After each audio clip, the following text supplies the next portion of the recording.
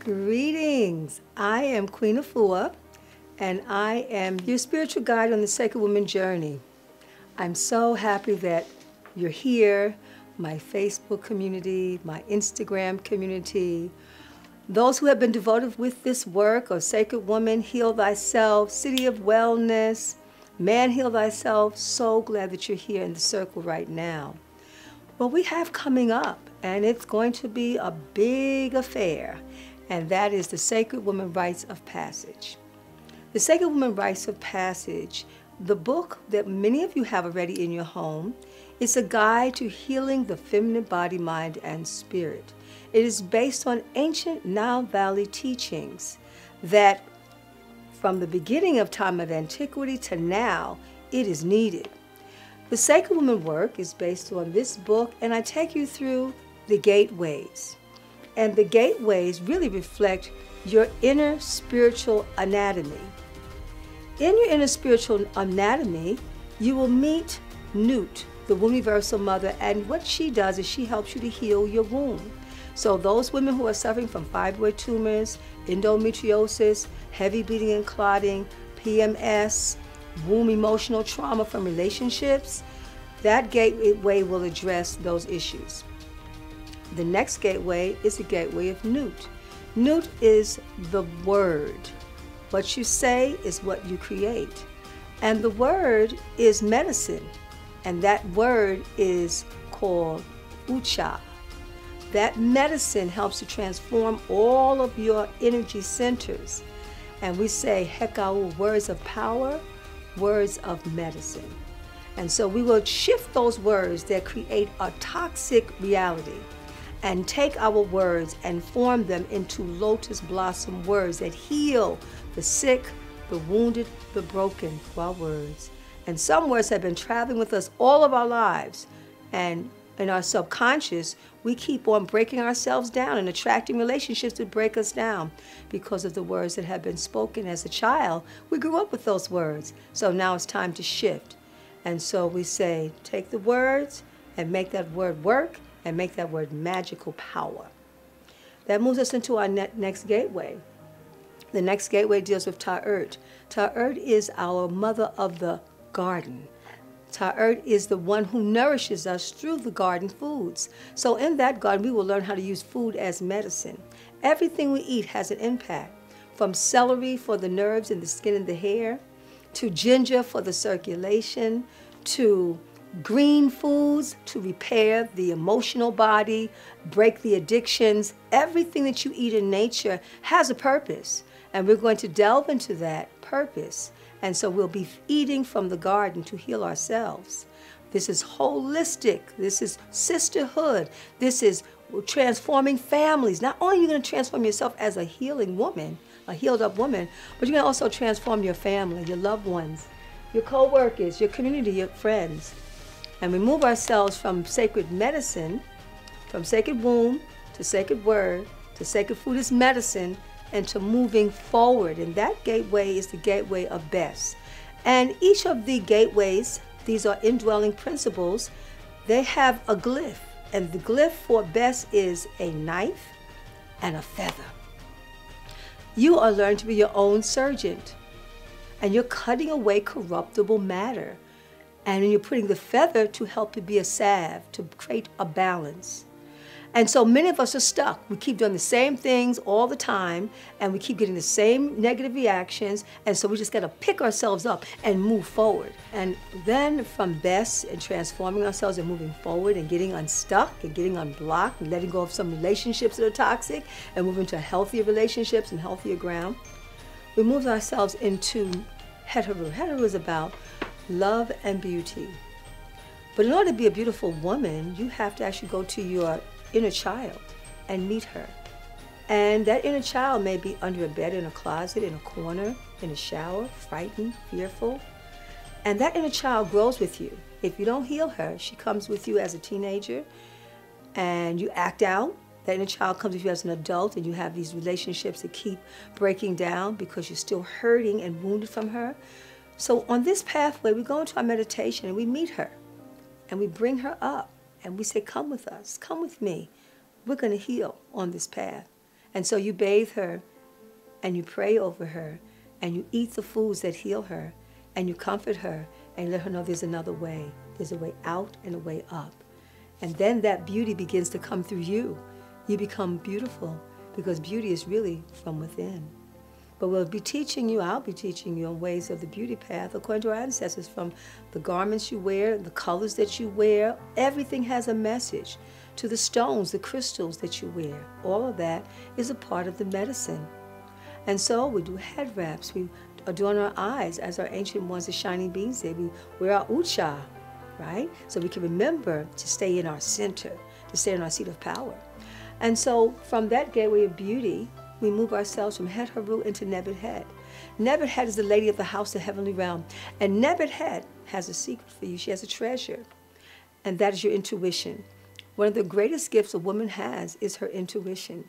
So when you actually can go inside and be still enough to ask any question in the universe, because you want to end a cycle and you keep on bumping up into the same conditions, you have to still yourself, go into your meditation, ask the question, and that first that comes through, you know, we all have that intuitive mind. We see that first, but we ignore it often. But in this case, Nebet Het helps you to wake up, awaken that intuitive power, and you begin to see life from a very high, clear place. And then you follow, and you follow, and you start to see that I have wisdom now. I can trust my inner spirit. And so that is the lady of the house in the heavenly realm, Nebet Het. And she wears my colors. My inner spiritual name is Nebet Het, Mut Nebet Het, mother of the spiritual realm. Purple is her color. And every gateway has a color, has a stone, has a prayer, has a food, has a breath work.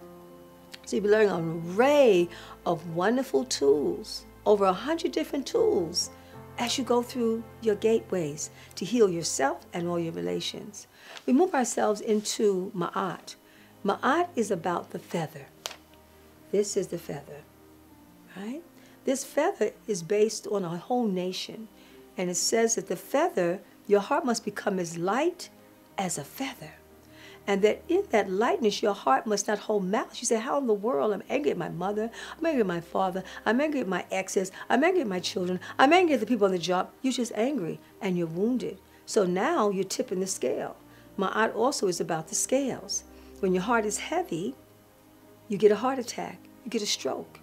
You get an aneurysm. You get pain. You get vexed. When you learn the principles of learning from every relationship is a teacher. When you learn from the relationship, then you realize it was all a lesson.